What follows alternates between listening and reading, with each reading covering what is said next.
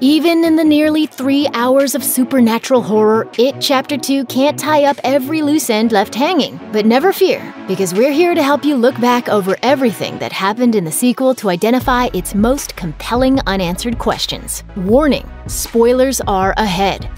Richie's flashback to the arcade strongly implies he's gay and still in the closet. We see him playing Street Fighter with another boy, and when Richie suggests they hang out more, the boy spots his cousin, bully Henry Bowers, and goes on the offensive, claiming that Richie was hitting on him. When Pennywise appears to Richie shortly afterward, he teases him, saying he knows his dirty little secret. In 2016, Richie takes the death of Eddie harder than any of the other losers, and toward the end of the film, he returns to a bridge where he carved their initials together into the rail, suggesting that Richie's feelings for Eddie went beyond friendship. We're never told for sure, but it seems likely.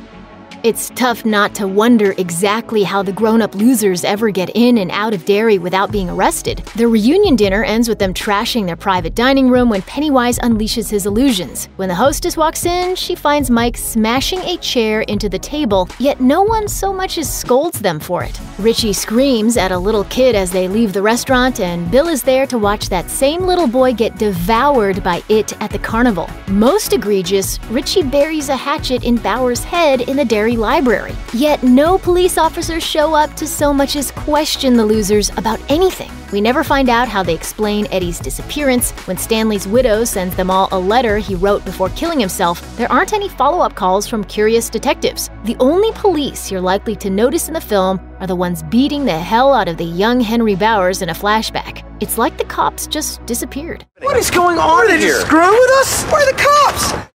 It's not just the police who are missing. Obviously, people live in Derry, but judging by the film, outside of a few scenes at the carnival, it's hard to tell. The bed and breakfast where most of the losers are staying is all but deserted. They're constantly yelling, arguing, and banging things around in the entryway. Eddie is attacked in his room by Henry, who stabs him in the mouth. Eddie stabs Bowers in the chest, and the lunatic retreats out the window. No one ever comes around to ask about the blood or the broken furniture. When Bill grabs the same little boy Richie yelled at earlier in broad daylight and yells at him that he has to get out of town, there's no one around to ask him what he thinks he's doing. When the losers emerge from its lair and the house collapses into the earth, there's no one around then either. The streets are even deserted when they return to downtown. Derry seems like a ghost town. In Stephen King's novel, the writer makes it clear that as threatening as it is, the monster is not the only powerful force with a stake in what happens in Derry. Before their battle with it, the young losers encounter a godlike space turtle named Maturin, a benevolent spiritual force. While the direct help the turtle can offer the heroes is minimal, it does remind them that they are not alone in their battle. But the turtle exists in little more than Easter eggs in the It films. The young Bill finds a Lego turtle in Georgie's room in 2017's It. In the sequel, there's a prominent turtle model in a classroom. Those seem to be the only direct nods to Maturin. Where are the turtles? Where are the turtles? Come on, guys, get out of here. Where are the turtles? We know It crashed to Earth a long time ago, and that its existence was well known to the Native Americans who once lived where Derry, Maine is now. It's made of deadlights. That's about all we know. In his final battle with the losers, Pennywise refers to himself as the Eater of Worlds. Is it just bragging, or is there more to it than we know? This is another example of more being revealed in King's books, particularly his Dark Tower series. But even there, we don't get a complete picture. Not to mention the fact that there's no reason the It of the films and the It of the books has to be the same entity.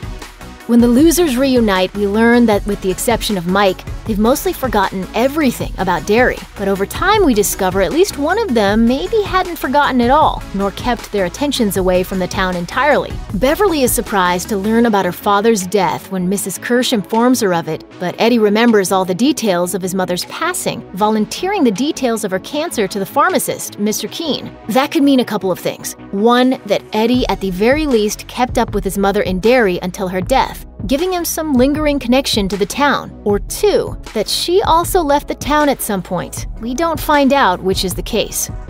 Though there are some brief mentions in later King novels, including the Tommyknockers and the Dark Tower series, the loser's final battle with Pennywise seems to have been the end for the monster, at least as far as its influence in Derry was concerned. A King fan would likely argue that a return of Pennywise in the movies would be sacrilege. But if It Chapter 2 rakes in the kind of money it's expected to, Hollywood might be fine with a little sacrilege. Bitter because people die, Right. and sweet Right. because you're making money. Exactly.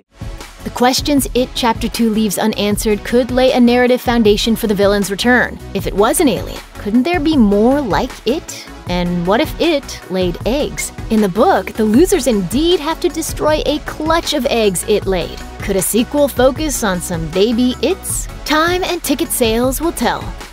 Check out one of our newest videos right here. Plus, even more Looper videos about your favorite movies are coming soon. Subscribe to our YouTube channel and hit the bell so you don't miss a single one.